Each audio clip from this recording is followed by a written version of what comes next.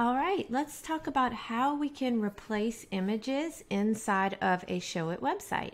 So there are a couple of different images that you can use in Showit. So replacing them will be a bit of a different process for each, but it's not difficult. So I just want to hop right in and show you how to do this. So the first thing you would do is probably want to replace just a static single image on your website. Because you probably have these all throughout your website, and this is a really great thing to learn. So all you need to do is just click on the image that you want to replace, and you can either click on this image here in the right corner, or you can click on swap image. And then I'm going to go ahead and pick another image, and as you can see, it's kind of off to the side because you can adjust these images.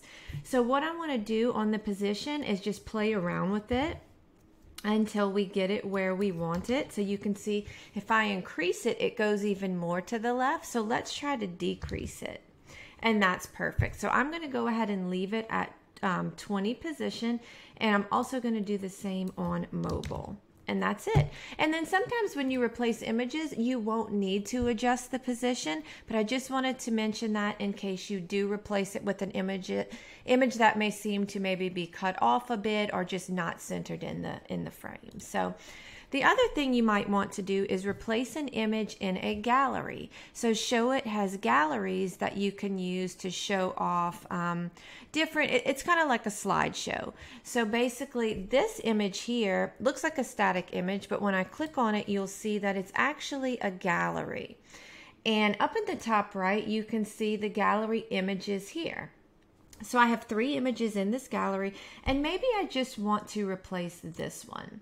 So you can remove it here, but what I like to do is just hit Manage Images, and then it'll pull up your media library as well as the gallery images here.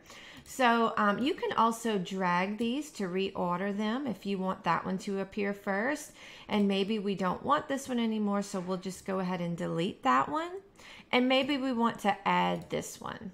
And again, you can drag these around. You can add as many images as you want.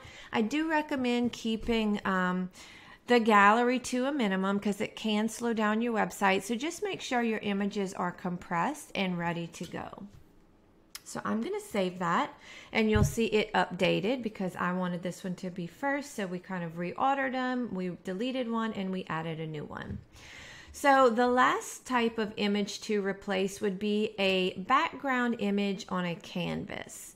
So with each canvas in Showit, the background can be you can have none, you can have a color, a gradient, an image, or a video. So right now we're using the image. As you can see, this is the image that we're using as the background of this canvas. So to replace it, you just click on it and it'll pull up that gallery again. And I'm just going to go ahead and choose this image, and I'm going to do the same on mobile. And that's it. That's how you replace a background image. So I hope this was helpful and get you a little more familiar with the Showit platform and how easy it can be to use. Let me know if you have any questions, and I'll talk to you soon. Bye.